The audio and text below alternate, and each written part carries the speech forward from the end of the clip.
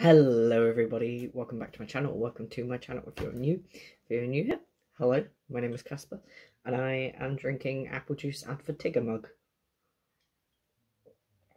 Because I'm turning 22 next month, and I'm a classy adult.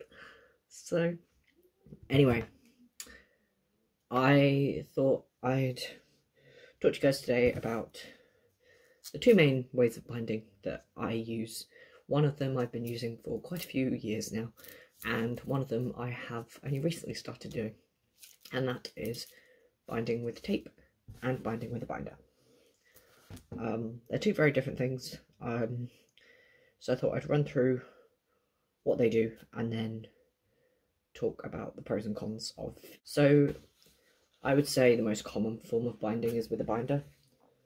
This looks very small, but I promise it's not as small as it looks. This is a chest binder. I have quite a few of these, just lying all around my room.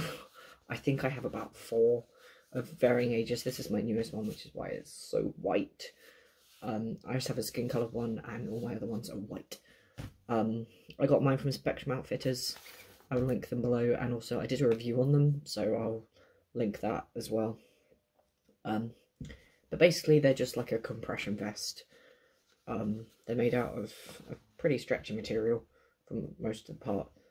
The good thing about these is that they are a one-time buy, so a lot of people prefer them because, yes, they're like £38, but you only buy them once, which obviously saves a lot of money as opposed to the upkeep of this. Another really good thing is that they come in a lot of skin tones, so I'm quite a pasty boy, so I have the lightest skin tone, and even that isn't light enough for me. Or you can get them in like white, black, grey, depending on what company you go with. So yeah, so a lot of people like that. A lot of people have also, I've seen a lot of people on Instagram like styling them with their outfits. So they work in that way. They can work as vests. You can swim in them. And they do, again, depending on your chest size, they do offer a surprisingly good compression. However, there are obviously some downsides to these, because they compress your chest and they push on your rib cage, again, depending on what company you go with. So Spectrum, the compression works from the back, so there's fewer problems, but if worn incorrectly or for too long, then they can pose like problems with breathing and ribs and stuff like that. I've worn them for 4 years. I've never had an issue up until fairly recently, and that was because I was taking regular 3-hour naps in my binder, so my lungs were, well, my chest was, quite,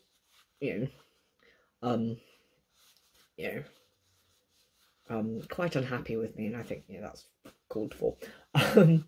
So because the fact they compress your chest and they push on basically everything, you can only wear them, well, it's recommended that you only wear them for no longer than 8 hours. You can't do sports in them, you can't sleep in them, so you do have to take them off after a period of time. And I find that they do start to hurt your ribs after about 10 hours, because I'm sure every trans mask guy has, at some point in their binding experience, has worn their binder for longer than they should do. I know I'm guilty of that, particularly on like a long work day when I'm up early and home late, or oh shit, I forgot to take my binder off. So again, depending on what company you go on, depends on how good the compression is and how painful it is. They can't be machine washed, so the only way that you can wash them is hand washing, and I'm going to be honest, they are not the quickest drying material. They do take a fair while to dry, and obviously depending on what kind of household you're in, whether you're in an accepting household or whether you're going stealth, depends on whether that isn't a thing that you can do, whether you can leave your binder to dry in the bathroom or something, or hanging up, or whether that is not an option for you. So that is definitely something to consider. They're also pretty expensive, so this binder was £38, so you can get cheaper ones, but obviously they're really not as good. So That's another problem with binders, is the fact that you can get a lot of like rip-off ones from Amazon and eBay that are really, really bad. And so the ones that have like a zip or a hook along the side, don't get them. They're not very good because the compression is and the weight is distributed differently, and it's really bad for your ribs. So you have to get them from a reputable company, but that does mean forking out anything between, you know, 25 and 40 quid, depending on what company you go with. They are becoming more accessible, and they are starting to do more like binder exchanges and things like that. So they are becoming more accessible, but they are still kind of expensive. So not everyone has the funds for it. And that does lead to a lot of people using some dangerous ways of binding. So yeah, that does pose an issue. And it's, yeah, a lot of people struggle with going in a stealth household or a not very accepting household. I'm really sorry if you can hear that, but that is my flatmates. So apologies about that. But the next alternative, which is something I'm quite new to, and I will make a whole separate video on, as I've started to properly learn the ropes, and that is tape. This is the roll that I'm currently using. It's just a roll of like KT tape, and it's lined so you can cut it. Again, I will link this below. I got this from FTN Life Source on Etsy. I'm not sponsored, they were just the brands that I used. So yeah, so you just cut them up, and then this is what my tape looks like when it's on me. Again, still not pasty enough for me, but I don't think anything ever will be. So yeah, so the things that I like about tape is the fact that I can exercise in it. So I did a whole day of PE training last week in it, and I was completely fine. I didn't have a problem. I can bathe in it, although the tape does take a little while to dry.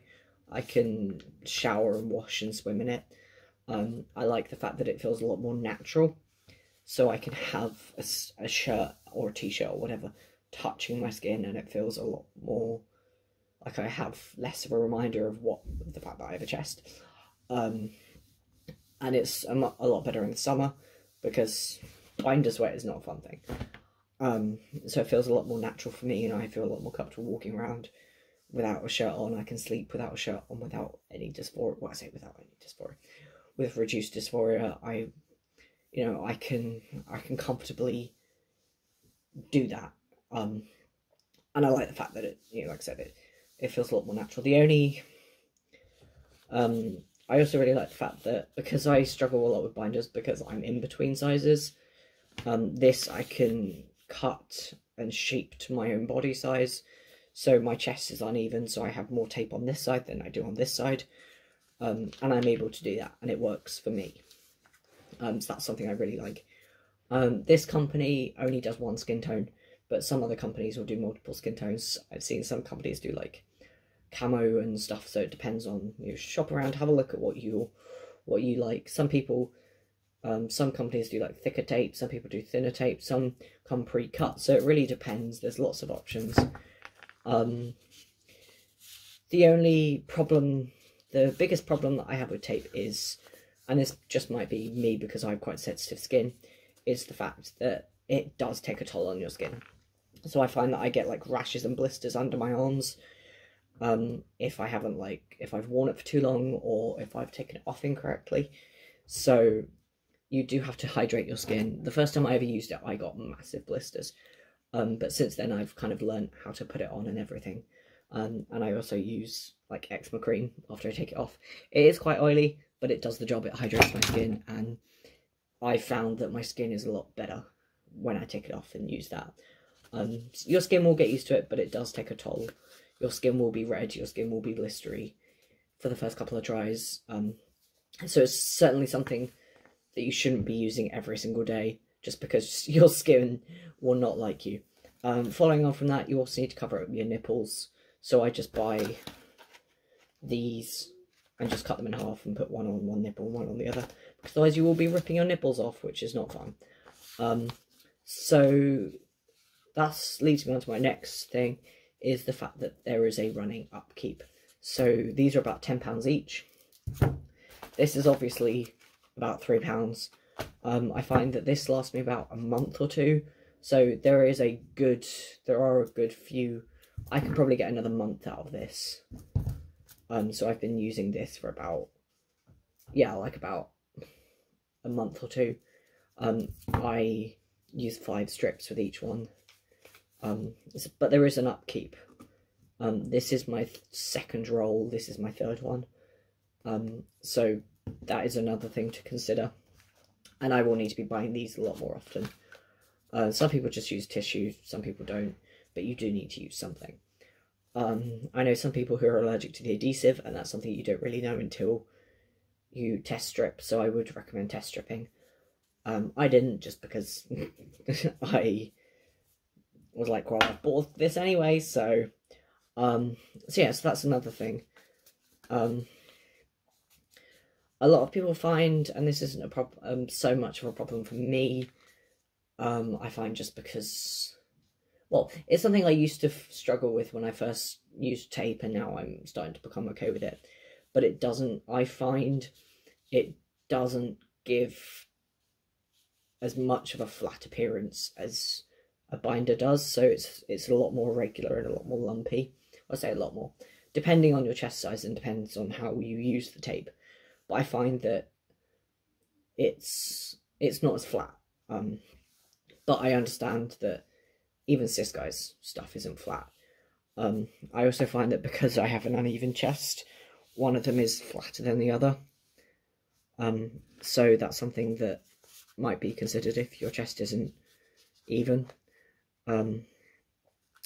However, I do like the fact that I can wear, like, strapless, not strapless, but, like, sleeveless shirts and stuff, and I can, like, sleep shirtless and things like that, and it's great in the summer, because binder sweat is not nice.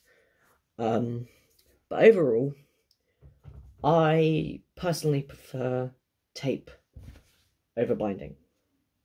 Why? Just because I like the natural feel. I like the fact that I can do a lot more in it.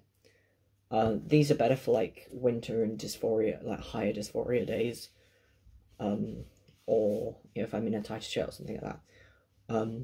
Like, I do wear these. I usually wear these on my, when I'm not wearing this, I'll be wearing this.